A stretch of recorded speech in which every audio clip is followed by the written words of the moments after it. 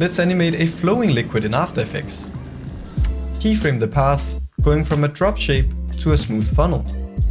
Select the path and go to Window, Create Nulls from Paths. Click Points Follow Nulls and animate the liquid falling down.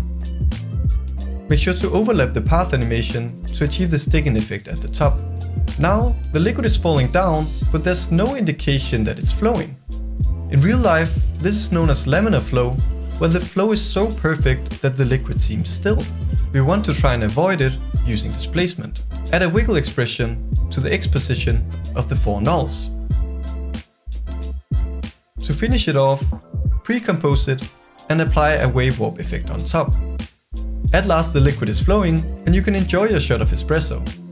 Watch the full video on YouTube breaking down the entire coffee machine animation, including the fake 3D handle, coffee bean particles, liquids and much more.